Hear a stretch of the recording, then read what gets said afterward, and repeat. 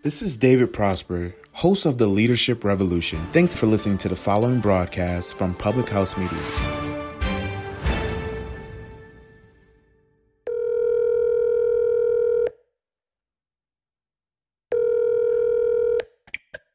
Hello. Hey, man, what's going on? Hey, Jay, what's up, man? You ready to talk movies? I'm ready to talk movies. Let's do it. Nice.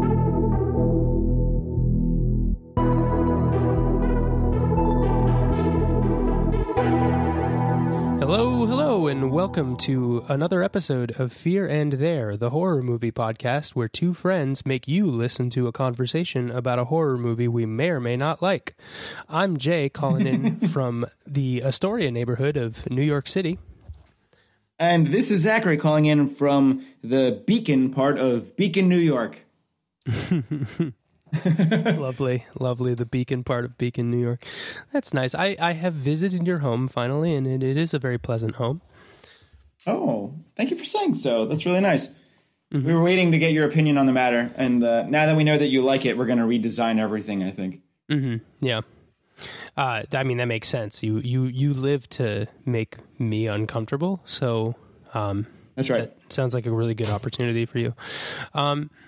Well, this episode's an interesting one. We are talking about the 2019 Spanish horror film, courtesy of Netflix, called The Platform. So before we hop in, you mentioned before we started recording that you're drinking a very nice scotch. Would you like to tell the good folks at home about it? Oh, I am drinking a very nice scotch. I'm drinking a Balvenie. I actually, that's all I have to say. It's just Balvenie. I don't remember what year it is. I think it's the standard Balvenie age.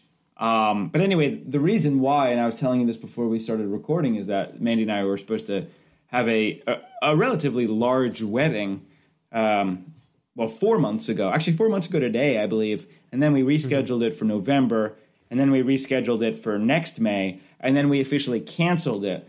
And Sorry, I shouldn't laugh at that, but it is a real fucking roller coaster. Well, it's exactly. No, laughing is nice. Laughing, it's better to laugh than, I don't know. Where's that Simpson? There's a Grandpa Simpson headline in a newspaper in the Simpsons episode. It's old man yells at cloud. That's how I felt since March. Yeah.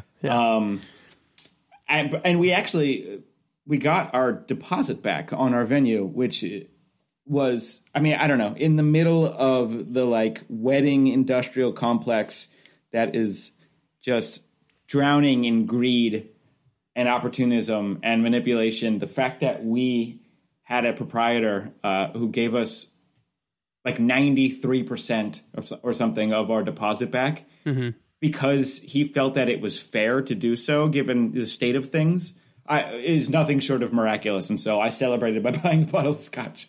Oh, nice.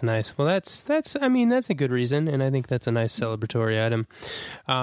What are you drinking? Balvenie's nice. I am drinking nice.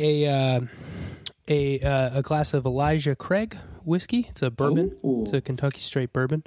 It's actually the last little bit left in the bottle. So that's sad. Cheers to everyone. Yeah, cheers, l'chaim, to all of our friends. Mm-hmm. Yeah, I mean, partway through the podcast, I will probably pour myself this 6-point Sweet Action IPA, but that's a downgrade, but that's okay. It's good enough. It'll be a refreshing back half of the podcast for sure. So, as I mentioned, this week by week, we are talking about Platform, a Netflix film that is a Spanish language sort of, I would say, dystopian, high concept horror movie that came out in 2019 and kind of flew a little under the radar. When I first saw it come out, it was definitely something that a lot of people were talking about. But then I think we started to get some better quality movies coming out, and I think it kind of fell by the wayside. And I haven't heard much about it since.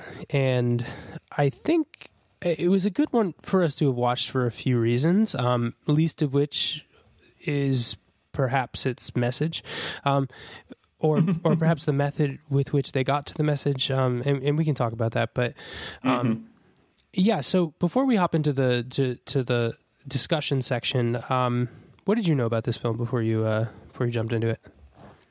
Oh, nada. I had no context for this. I had seen the movie poster, perhaps just on the like Netflix, the idle screensaver screen, or somewhere on the web on one of the movie websites, or I vaguely remember seeing that the Times covered it, that they reviewed it, that Jason Bailey reviewed it for the Times, and I actually went. I want to talk a little bit. Well, we're gonna get to notions of this later. So I'm just getting ahead of myself. But I had heard of it. I knew nothing about it. I mean, I was when I turned it on. I don't know if this was your experience, if this is people's experience generally. I've seen a lot of foreign language films on Netflix, but this one for some reason started in the English dubbing. I don't like that's that's never happened to me before. So I didn't even know it was a Spanish language film. That's how little I knew about this film. And I was like, so this whole movie is fucked up, right? Like they didn't even have enough of a budget to like sync the audio.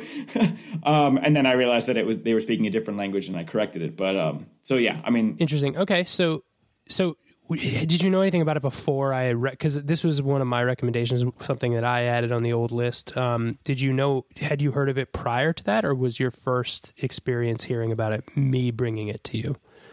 No, I had heard about it before, but really, when I say I'd heard about it, I mean that I'd read I'd read the title, like sure. That's it. Yeah. In fact, I thought it was the Dave Franco movie called The Rental for a little while. So that's it. But it was not. Yeah. I mean, truth be told, the concept of this movie is very simple, but the synopsis of it is correct.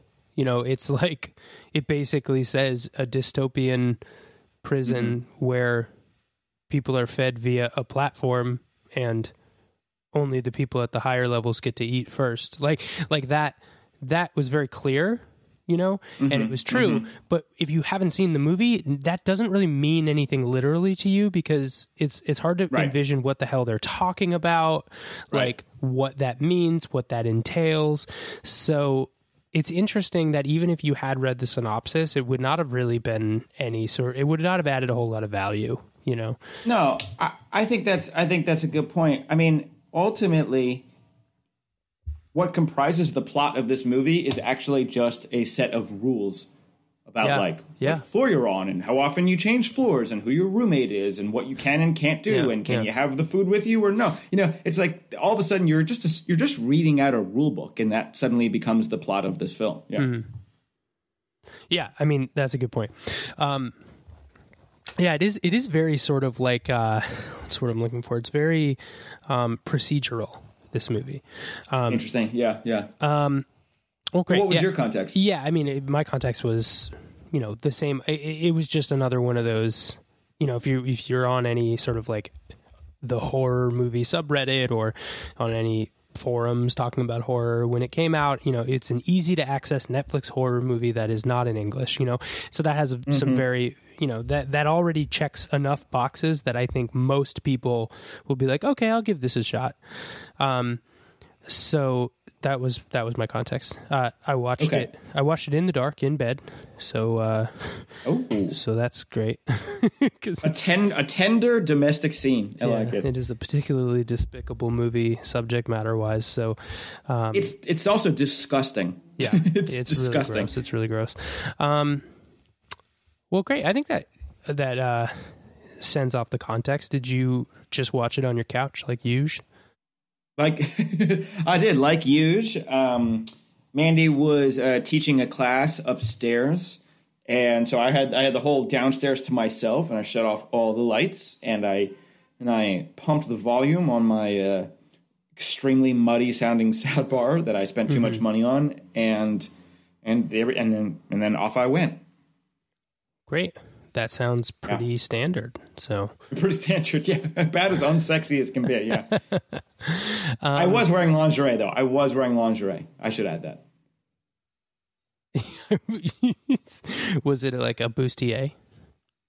It was, and I had fuzzy pink slippers, like like a fembot. Wow, that's a reference. Can you cut that out? Frankly, I don't want to be. You don't want an Austin Powers reference in there. Yeah, you should just cut that out. I don't need to be someone associated with Austin Powers references on September 24th, 2020. TBD. I'll let you know whether I. So before too much power. Before we build up that spoiler wall brick by brick, would you recommend this on the binary? No. Okay. Yeah. You? This movie is very hard to recommend. Yeah. And I don't mean it's a bad movie. Right. I wouldn't be able to say this is a bad movie. You know, it's not like I think you and I both unanimously decided In the Tall Grass was a bad movie. That was a bad movie. Right. This is not a bad movie. I thought this is actually a very good movie that has some things that like that was bad. Well, that I don't want to look back on having said I recommend this movie, and then people are like in some of these scenes thinking back to me like, why did that sadistic son of a bitch recommend this movie? So that is why.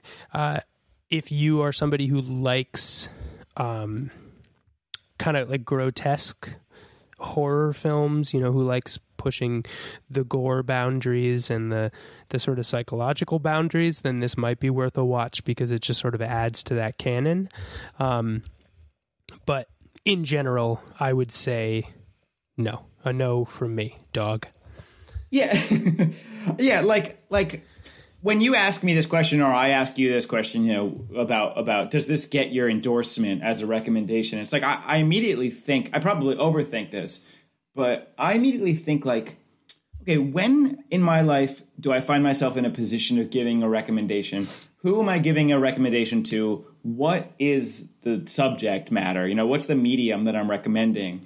Or you know, in what medium am I recommending this piece of art? And like, how many things can I recommend? So like for me, thinking about this film, it's like, okay, as somebody who like has a horror podcast and who has, I don't know. I mean, this isn't a proper credential. Like I wouldn't list this on you know, as like here I'm an expert on horror movie because I've done 12 horror podcast episodes. But like, if I had one horror movie to suggest to somebody, it would never be this movie. Ever. Oh, yeah, like there's no scenario in which it's this movie, or like most of the movies that we've done. So like, yeah, I mean, it's hard to come to a point in which I can recommend almost anything. Yeah, perhaps as evidence of my overthinking. Yeah, I do think we should. Yeah, I mean, you can answer that question however you want. That is your prerogative. You have free will. But I do think the spirit of the recommendation doesn't have quite as much weight, because it literally is like, if you think that this movie is 51% worth watching, then sure, you should recommend it, you know? And what's challenging about this is I think this movie is 80% worth watching, but I think this movie is like 10% worth thinking about after the fact, if that makes sense. Yeah. And, I mean, that drags it down for me. It just does not feel... it doesn't have depth for you. Yeah. Well, I mean, it does. Pun intended. It puts its depth on its sleeve in a way that isn't as charming as it has been in other films, I guess. Yeah, right. Well, I don't know. Yeah, if you're the sort of TV watcher who does not approach, or movie watcher who does not approach your next film in like a vaguely academic or like disciplined way. Like, I know all the movies that I want to see. You know, I have a list of 300 movies that I want to see. And when I sit down to watch a movie, I pick one of those movies. Yeah. But like, maybe you're the kind of movie watcher who doesn't care about what she's going to watch on any given night. And you just sit down on the couch and you scroll through the infinite tiles of Netflix and this catches your eye. Then sure, there are worse ways to spend, 95 minutes or whatever this is. Yeah. I mean, this movie, for all of its other faults, it is fucking enthralling. The whole time. It is. It goes fast. Yeah, the whole time I was like in it, you know? Yeah, right. But it's also, you know, I think we've arrived at the point here. But yeah, all right. I think we're both in a negative, but with a pretty generous asterisk on my end. Mm-hmm. Okay, yeah, let's put up that there spoiler wall. So if you would like to go back and watch the movie and then come back and listen to the back half of the podcast, we will welcome you with open arms. So the spoiler wall. Sawed-off arms. Sawed-off arms, yeah. The spoiler wall is going up now. And here we are. It's always so alarming. It's painful. It hurts, actually. Yeah. It's like it's a physically repugnant thing that we do. The spoiler wall? I think it's it a hurts. generous It hurts. thing. Well, it hurts. I mean, I have to ask you, have you gone back and listened to the spoiler wall, like, since I put, like, a stupid sound effect that you made with A number your of voice? times. Yeah, a number of times. Just making sure. Yeah. It's really my legacy there. For those who don't know, like, episode maybe 3 or something, Right. I was like, we should really have like a sound effect so that like if somebody's zoning out while they're listening to the podcast, they like know that the spoiler wall or something happened. So it should just be like a whoosh or a sound effect. And then you were like, yeah, pew, pew, pew, pew, pew. And there it is. That's the new one. Yeah. And then I grabbed it and and made it silly. And now it is. It doesn't say spoiler at all. So you don't really know what the hell the sound effect is. You have no idea. Yeah. Well, here we are. This movie, oh my God. I don't even know where. I mean, I had texted you. We were kind of like fighting over which one of us had to host this episode. I think it was your week, and we swapped. It was because technically you're right. Yeah, I think there's a certain. This movie is hard to. I guess what I'm saying when I'm saying it's hard to recommend, it's hard to be passionate about this movie, and that's for a couple of reasons. One, it is physically detestable from like a gross gore subject matter perspective. Like it is really gross. And I there are grosser movies out there for sure. This movie doesn't like triple down on it like some of those other films do, but I mean, this movie literally contains cannibalism, like cannibalism, rape, necrophilia, like just a lot of knifing, stabbing, the blood, worst, blood. Yeah, the worst subjects that I really don't think we should talk about on this show. Yeah, I know. I'm with you. Nobody wants it. It doesn't. We don't need to do that. Yeah. They could have like left a couple of those things out, and we still would have understood. The key point they're getting across with these things is they're trying to portray desperation and the worst of human nature. Like that could have been done with like a shade of what they included on screen. And so some people really, really like to treat horror movies like a thrill ride. And a lot of people really need that extra bit of push to make the movie have the sort of like visceral gravity that they're looking for. That's not me per se, but you know, I've seen really gross movies. So, for the fact that this one registers on my barometer is saying something. Right. So I wanted to get that out of the way because I think that's a key characteristic of this film is grossness. I think for the sake of this, because it's really easy to talk about. It's really easy for me to synopsize the plot. As you said, it is very simple, very procedural and very high concept. So I figured I'd just run it down so that we could talk about it for people. Okay, go for it. This movie, you basically are just dropped in. Some guy wakes up in a cell or wakes up in a concrete room specifically with another person across the way and a big square hole in the floor in between them. And you come to find out that they are in a prison that is essentially a massive tower type thing where when you're in your cell, you are in your cell and you get to eat one time a day, and you eat via this platform, hence the title, that goes slowly down from the top of the tower to the bottom of the tower. And it does not get replenished with food. So it starts full of food at the top on level 1. And by the time it gets down to the very bottom, which you later learn is level 333, I mean, the significance of that, maybe we could talk about. I don't know. By the time it gets down to there, and frankly, by the time it gets past level like 60, there's no more food left. So the idea is if you're on the lower levels, you're shit out of luck and you're going to starve. But the hitch in this is every month, all the people shuffle. So you keep your roommate, but you wake up on a different level. So you could be on level 200 really hating your life and then wake up on level 6. And so I think that's the the part of this movie that makes it less desperate and makes it almost more of like a sadistic game show. I don't know. And that's the plot of the movie. There's some little idiosyncrasies that happen, you follow one specific prisoner around the whole movie. His name is Goreng. And he's kind of our protagonist, and he cycles through a few roommates because of tragic ends.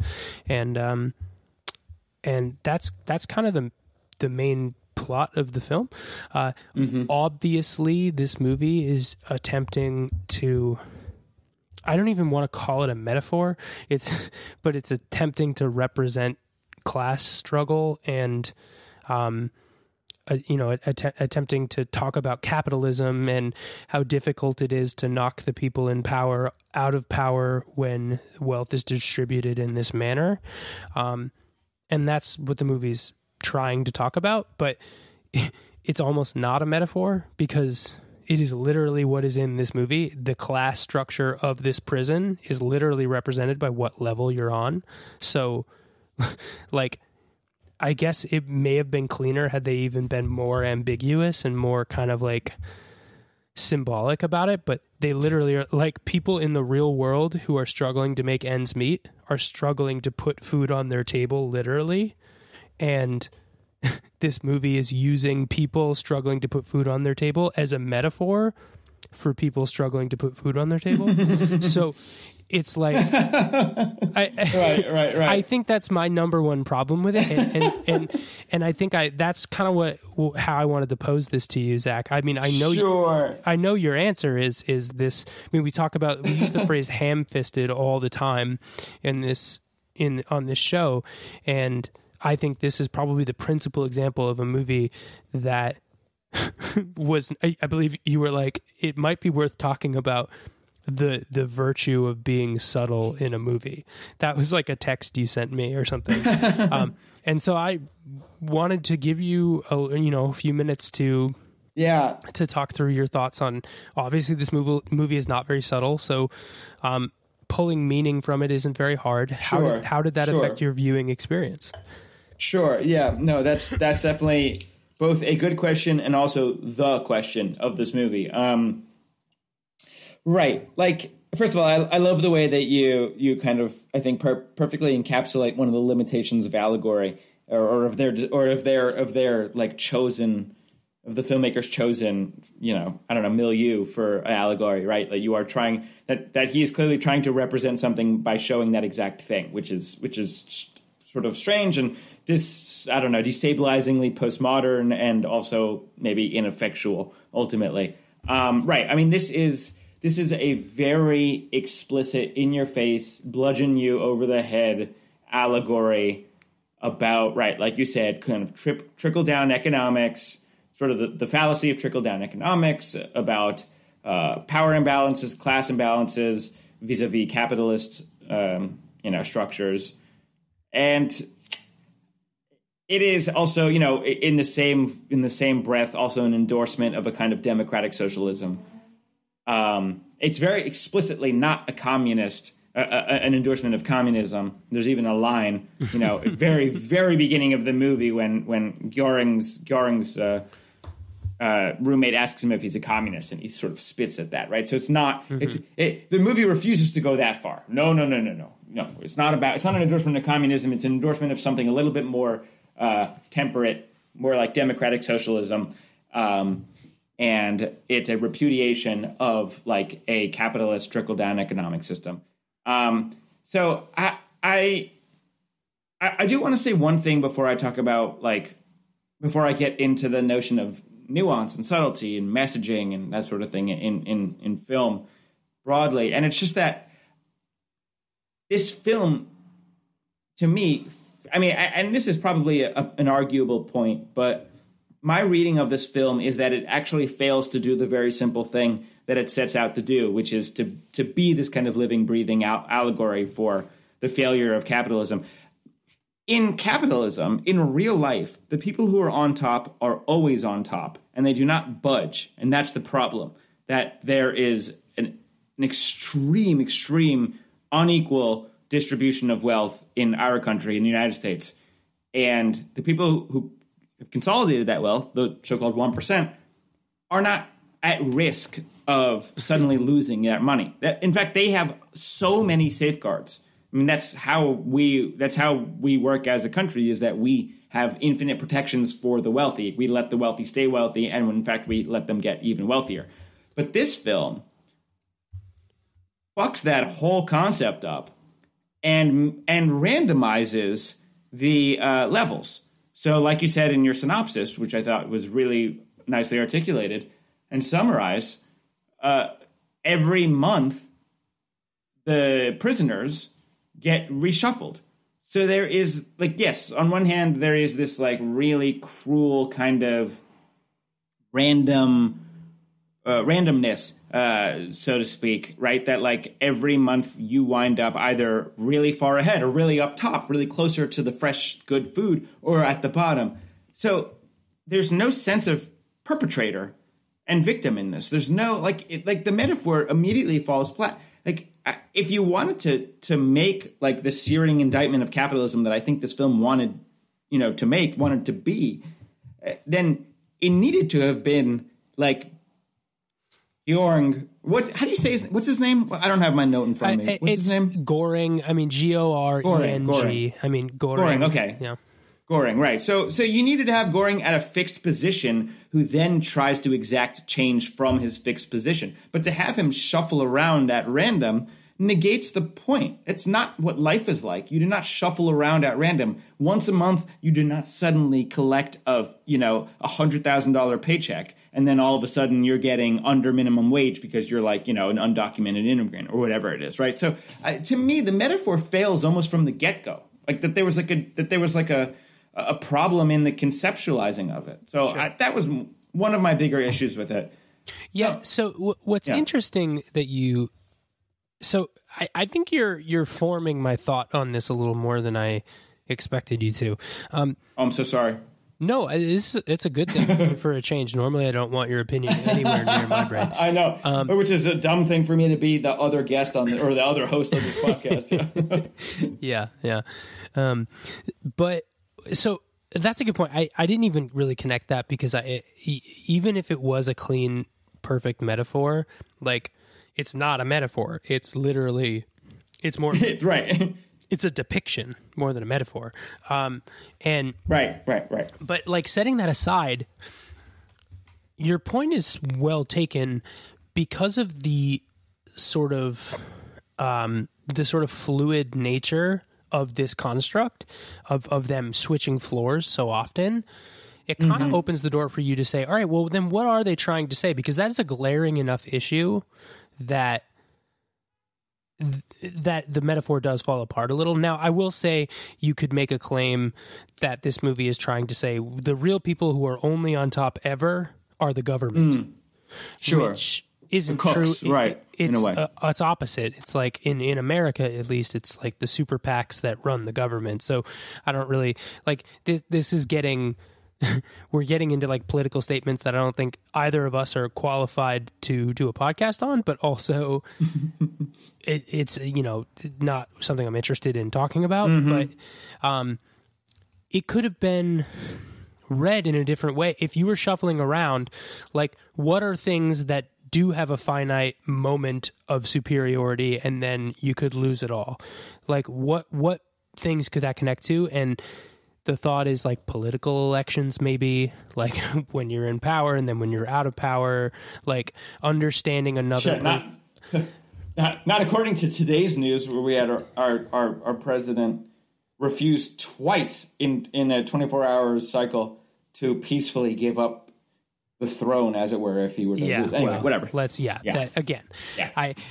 But no matter what sort of smart read that you would like to superimpose on this movie, it does not let you do that because and the reason is because it is so specifically about a hierarchy of class that it has to be read like a critique on capitalism and a critique on anything that isn't, as you said, democratic socialism. So you can't read it another. I mean, you could, but you would have to like bridge some gaps, and deny certain parts of the movie.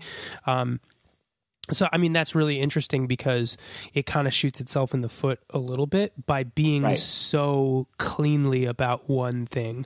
The thing that, like a comparison that I was making in this movie is this movie reminds me a lot of the Aronofsky film Mother. Yes, I had that feeling too. Yep. Yeah, and it's. I don't think either of us particularly loved Mother. I thought Mother was also very over the top and very aggressive with its allegory, but it at least chose to operate within its framework in a way that wasn't directly about the thing that it was trying to represent. The difference there was room for interpretation. Yeah, correct. And so that's it's interesting because this movie, if it were a little more subtle. Then it would have been more successful because it wasn't so aggressive, but also it would have opened it up for other interpretations. So so interesting. So so when I finished watching this movie, or the following day, I just Googled it, and I Googled the platform reviews, and I scrolled through what showed up, and which is not how I usually read reviews. I mean, I use Letterboxd and I use Metacritic, Rotten Tomato, whatever, but I did it through Google. And so many people were making the same point. I suspect it's because one person published this, probably Jason Bailey at the Times, because that's a pretty well established paper. And then everybody probably follows suit, is my guess. But people are saying, like, okay, so this is exactly the movie of our times. Like, this is the movie that perfectly encapsulates the zeitgeist. It is a movie that is over the top. But hey, we all, we could really use an over-the-top movie right now because the times that we're living in are really over-the-top. And kind of like advocating for a kind of artistry of this movie that comes out in the fact that it's so over-the-top, that it so beats you over the head with its message, that actually, because we're living in really intense, crazy times, it's good to watch a movie that is really obviously over the top about a single thing. And it got me thinking about, like, the virtue of nuance, the virtue of subtlety in art and in film for our purposes, but in art just generally. And, like, is there a time in which making a really obvious piece of art actually is good or lends itself to good art, if that makes any sense? And I honestly, I mean, this is my feeling about it, and I would love to hear what you think about this, but, like, I disagree. I like subtlety in art. I do not like being told what to think. I do not like polemical. I shouldn't say I do not like it's black and white for me. It's not. But I generally don't like really polemical pieces of art that are like, this is the argument that I'm making, and I'm going to tell you exactly what the argument is. All of, every little piece of it, and this is I'm going to say it over and over again for an hour and a half, and, like, that's what I want to do with my voice. I just don't like. I think the exact opposite of that is something that's completely obtuse, that has almost nothing to grab onto, and that could be a failure in and of itself too. But, like, I don't get it, honestly. Like, when people are like, "This is the movie we need right now." Yes, it's over the top. Yes, it's unsubtle. Yes, it's in your face. But so is life. So fucking deal with it. I just, like, that's nothing. That doesn't mean anything to me. Yeah. So these are interesting points. I do think it's important that we talk about the critical reception of this film because it is largely critically praised. Right. It has very good reviews, and I think a lot of people will agree that it is a good film in a lot of ways. Technically, performances are pretty great. Sure, yeah. So I do think we should spend the back half of our discussion section, maybe right after we put a bow on this sort of subtlety and art point. We should talk about what we liked about the film, because I do think... Yeah, I'm with you. Yep. Yeah, you and I tend to be plagued by this, and you a little bit more than me. I often find myself having to be the de facto positive vote because I think you're just hard on movies, and it's just who I am. Yeah, it's not a problem. It's I tend to be easier on films than you. And what does it say that I also thought that this movie was a little much? But your point on subtlety in art, I think it's less. I think subtlety is the wrong word. I think there's two sides of this. There's what did the artist, what did the author mean, and what did the reader, what did the viewer like receive, and those are two things. And when you narrow in on very clearly what you wanted the viewer to receive, some people really love that. You know, some people don't want to have an active role in interpreting the art that they're watching. You know, like Michael Bay films, unless you're talking about it in some like meta sort of self-referential way, is there's nothing deep about his films. They're on the surface, like very, very aggressively shot, aggressively written, fast, quick-paced, loud, and people love those movies. And frankly, I watched Bad Boys 2 weeks ago, and I love that movie. The original? Yeah, dude, it's so good. Yeah, no, that's right. That's an awesome movie, right? I mean, so that movie at least is giving you just good and evil, right? Like watch a World War II movie and you're like, okay, yeah, I love the Allies, I hate the Nazis. Yeah, it's very right. So it's like, I think there's a place for it, but there is something. So when a movie is trying to be, this movie is trying to be very artistic, because the other side of this coin is, to me, what effective art is when you set up artistic rules for yourself and then operate within those rules. It's like you avoid the blank paper, blank canvas effect by giving yourself rules. Like if you're going to do a painting, you're going to say, I am only going to paint this thing with one brush and one color, right? And then suddenly you have to like, you have to do you have to approach that piece of art differently, and that tends to yield effective art, because then your brain is not dumping everything on the page. So same thing with this movie. They operated on a very strict concept. This movie could have been a play. You know, I don't think any of the it could have. I'm with you on that. And maybe it would have been more effective because we were tuned a different way with this movie. Like if it was a play, then you would have been like, it could have been a brutalist kind of like a Waiting for Godot style, like. Oh, now that's what I want. Oh my God, that sounds so good to me. Right. So see this. Oh, that sounds great now. Yeah. Yeah. And so I think it's I don't know what kind of point I'm trying to make here, but but I'm with you. This movie forced us to think about it as a high concept piece of art and not as a blockbuster film. And in a lot of ways, it succeeded. It was very beautiful. It looked good. Great set. Beautifully shot. But like the production design was incredible. The makeup work, the gore was incredible. The set was terrific. I completely agree with you. Yeah. Yeah. So I think the problem is you had this sort of standard for it, and it was its fault. Usually you have It was its fault. Exactly. Yes. Usually you have a standard for a movie that I'm like, all right, settle down, Zach. But this time, this is trash, and it's fault. It brought you along into this. The movie wanted to be taken very seriously, and it wanted to be engaged with like it was a piece of high art, you described it in the very beginning of the episode as a high concept film, and if you're going for that, then you are asking for it, mister. You know, you are really asking for it. So I think that to me is sort of my interpretation of what your interpretation is, which is that it probably did connect with some journalists, because this movie is a very brutalist movie. It's like, I don't know if this concept was superimposed on another medium, like a painting or a play or a book or a piece of architecture, like an architectural style. The architecture, exactly. I mean, like socialist, modernist architecture, brutalism. I mean, you're talking about it, but like you could see this movie as a monument in the former Yugoslavia on a mountainside, and it would be like really imposing and really big and really over the top. Right. Yeah. So I think that is a shortcoming, and I think the point is made there. It feels like the medium is kind of wrong with this, and I don't really know what to say about that. Like.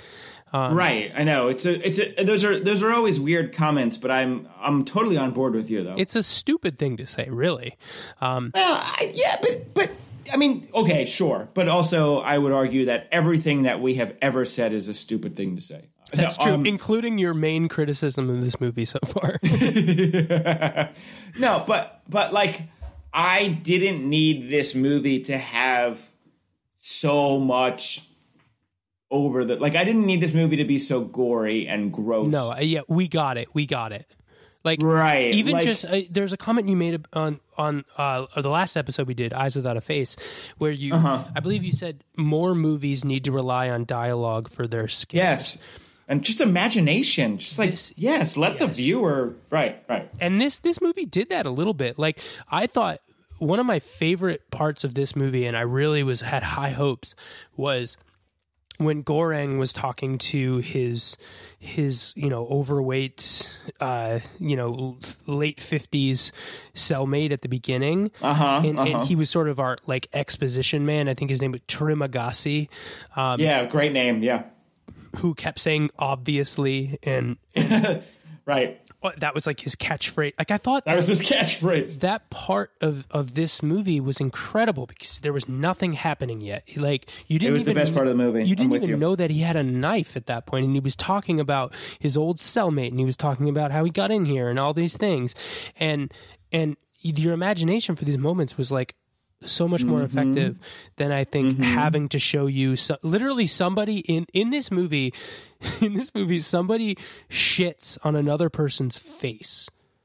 That happened in this movie, which is like, why did that happen? Like, why did that need to happen? Yeah, and I like had to stifle laughter when you said trickle down economics because that was like too much on the nose. There were literally moments where people were trickling pee down to other people. Yeah, like piss and shit over. Yeah, right. Yeah. Oh my God. Anyway, I think meaning aside, we could talk about like.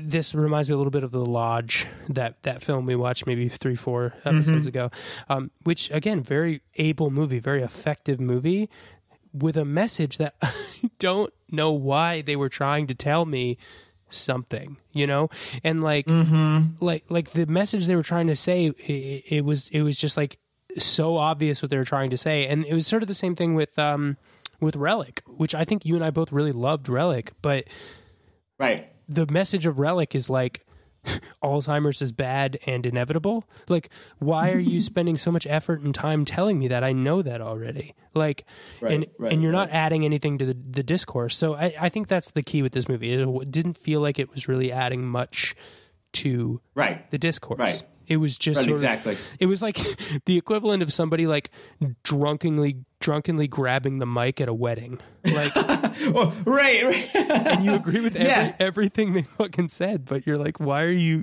This is not your day. Right. Right. Yeah. Or like in the parking lot of a Bernie Sanders rally, and like some like really drunk person is ranting when you could just go inside and hear like the real thing. Right? Yeah. Right. Yeah. Oh boy. Again, so I think we've harped on the negative. What I'd like to do is spend maybe like a quick 5 minutes talking about what we liked. And there's a lot to like. I think we already briefly talked about the production and the cinematography was effective. I thought the scenes where they're cooking the food was very disheartening. Like they were sort of like mimicking a tyrannical French kitchen and a Gordon Ramsay style sort of, which I thought was really, really effective because it was like, obviously the food was nice. It was on platters. It was whatever.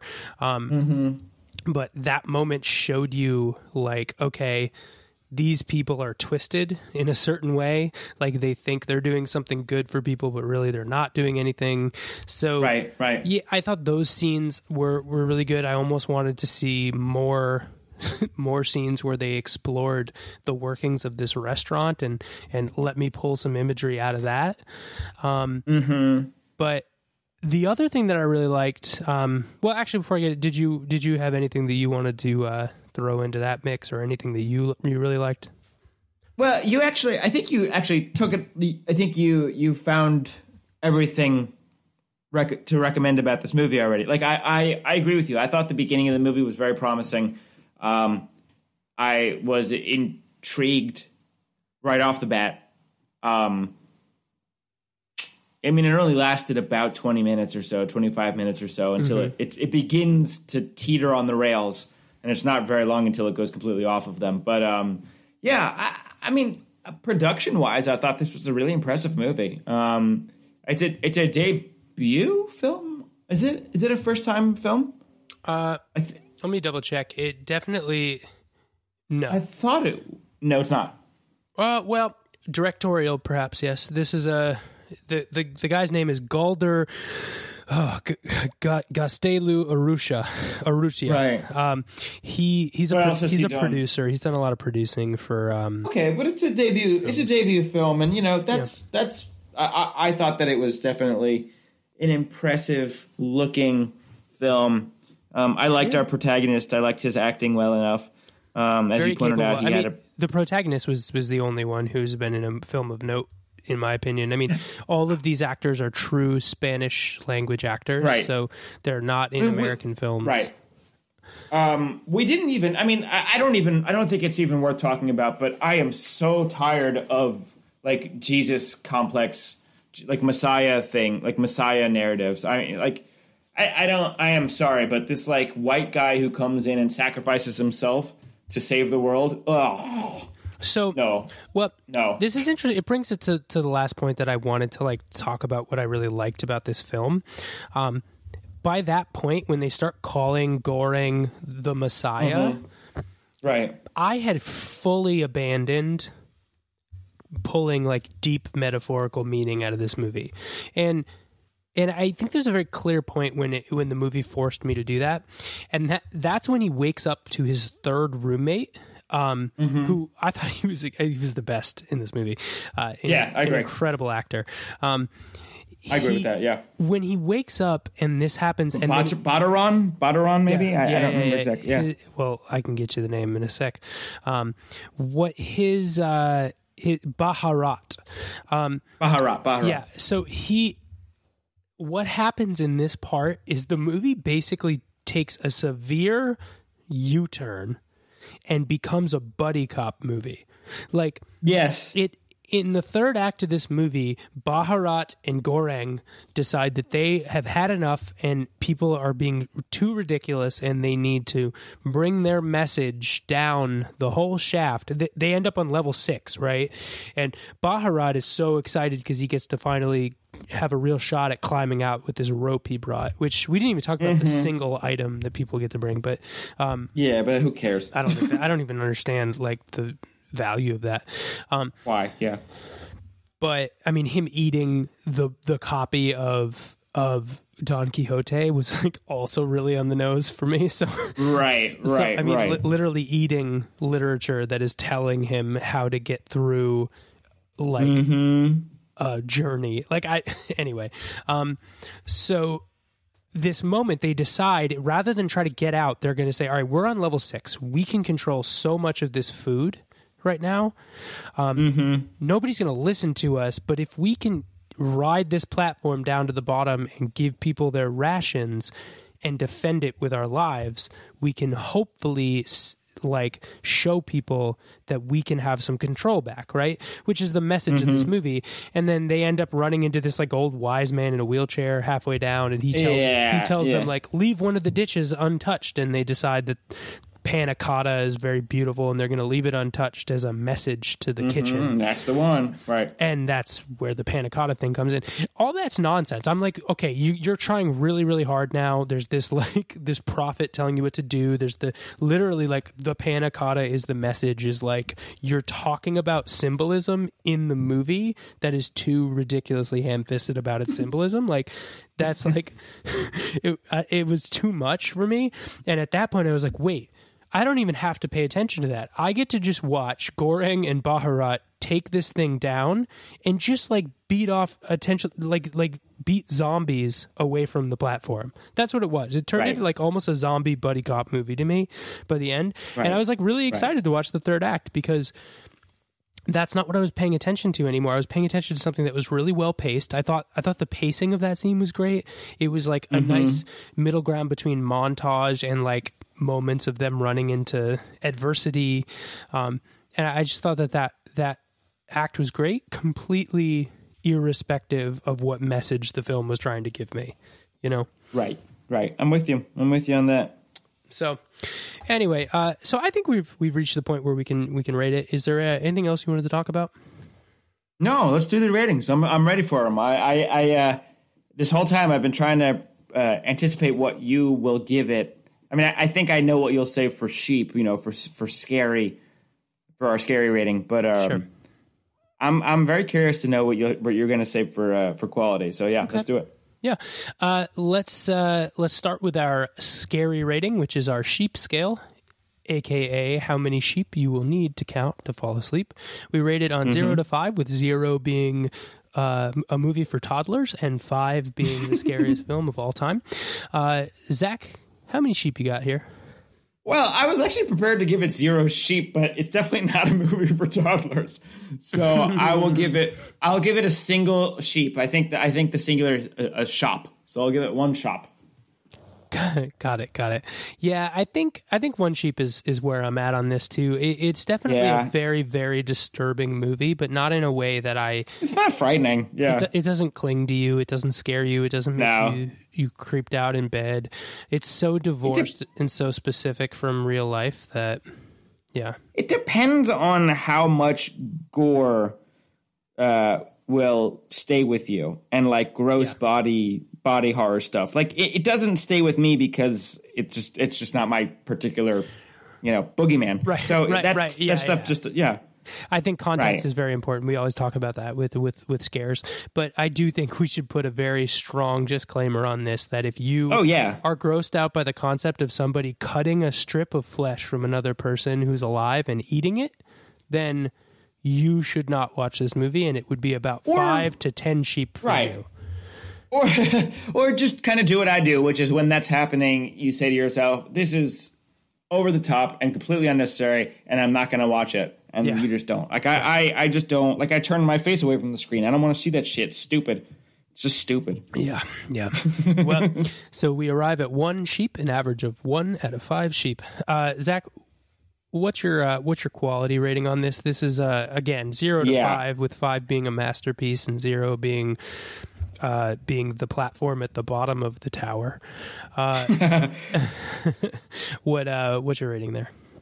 Well, so I actually slept on this. I tend to when I finish a movie, I know what I like. I give it a star rating in my head almost immediately. Like, it's usually pretty intuitive. It just kind of happens. But this one, though, I slept on it because I think that you said as much at the beginning of this recording session that, like, it's a pretty good movie that you wouldn't recommend for a whole slew of reasons. I found a lot of things kind of unforgivable about this movie. We didn't talk about the ending, and I don't want to talk about the ending. I'd rather gag myself. But like, I thought this movie just completely bailed on itself three-quarters of the way through. Zach, the children are our future. Oh, God, I mean, I'll leave it with what you just said. I arrived at 2.5 stars after I slept on it. And the 2.5 stars belong to the first 20 minutes of the movie and a pretty impressive standard for production and set design, and a couple of decent acting turns. Otherwise, to me, it was a pretty big flop of a film. So I give it 2.5 stars. Yeah. Yeah, I find this movie very hard to reconcile. If we had taken the first act as a play, like we said, and it ended, if it was just Trimagasi and Goreng, and Miharu, the Asian woman coming through on the platform, and then them yelling at other, like, if they was just that, and then we sort of landed ambiguously, like, I would have liked it, and that's probably how a play would have been handled. So yeah, I'm with you. I don't know. I think I'm going to give it a 3 because it is a very capable movie. I can see why people liked it. I do think it deserves better than a 50%. Like, this is what I was saying at the beginning. I think this movie, if the message was less everything that we talked about, Messagey. I would have, yeah, message was less messagey. I would have given it a 4.5. You know, like that's how capable I thought this film was, and right. So it just it dragged it down 1.5 stars for me, basically. So I think 3. Yeah. I do think it deserves better than 50% because it was not a movie that I like looked at the end as contrived and as incapable, and like some horror films, the movie just gets away from the director. You can feel it. Right. This movie felt like he had full control the whole time, and perhaps that control was misguided, but he had control the whole time. So, right. Yeah, so it's a 3 for me, and I think it deserves the average that it got was a 2.75, and I think that's what it deserves. It deserves just above 50% for us because again, it's not a bad movie. Neither of us could say it's a bad movie because that's right. Yeah, I think that's a really nice place to land for a not very nice movie. So there you have it, folks. I dare say, there you have it. Well, thanks, Zach, for joining us along this ride, and thanks to you, listener. Exactly. Well, we are having individual conversations with each of our listeners. So that's true. It's very personal. That's right. Yeah. If you dig the podcast, be sure to check us out on Facebook, on Instagram, on Twitter. That's Fear and There is our handle there, and you can also drop us a rating on Apple Podcasts, not Spotify. They don't have ratings yet, but follow us or drop us a 5-star rating on Apple Podcasts. That really helps us to get recommended to future people, and let some friends know about the podcast. Let them know. We'd love to have some more listeners. We're having a lot of fun with this, and even if only 2 of you are listening, that's good enough. That's good enough for us. Good enough. Thanks a lot, Zach. Thank you, listeners. Thanks, Jay. We will. It was a fun one. Yeah, we will talk to you guys next time. See you next time. Bye. Good night. Bye.